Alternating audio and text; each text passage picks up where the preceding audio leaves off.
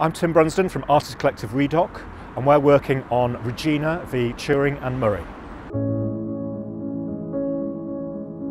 Alan Turing was a mathematician who was a brilliant mathematician who was one of the lead people who cracked the Enigma code.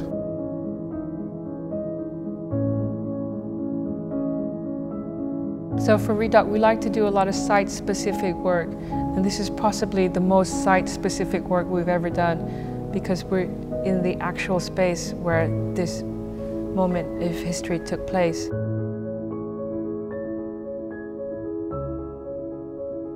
So over the 4 days of Heritage Open Days, we'll have 3 live performances of the play, and then when the play is not on, we'll have 3 VR short films. The VR element is we'll be setting it up in the space, so it's in the actual courtroom, in the areas where Turing and the judge and Murray were, because it will be the same space but it will be slightly different. We'll be hearing those kind of voices, and I think it will give people the time to reflect on that trial and actually what that meant, what actually that meant to those people that were involved. It's not about Alan Turing, the computer genius.